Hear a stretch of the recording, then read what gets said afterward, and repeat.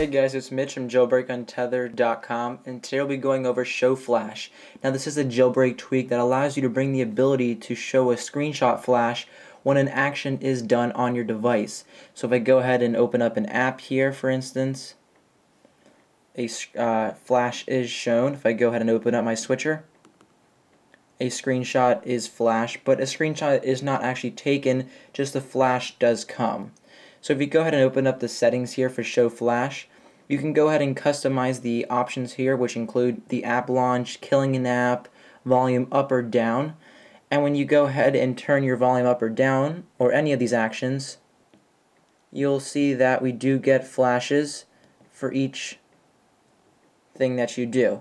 Now this app is not to be taken seriously, it's just like a nice added tweak to your device that kind of just adds the ability to show the screenshot flash when an action is done. Now you can customize these all to your liking, and just a simple on-off will do the job.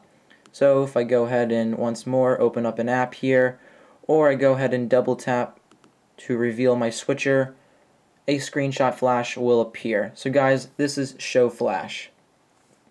You can pick this tweak up in Cydia via the mod my iRepo, and it is a free Cydia tweak, and this brings the ability to show the screenshot flash when an action is done.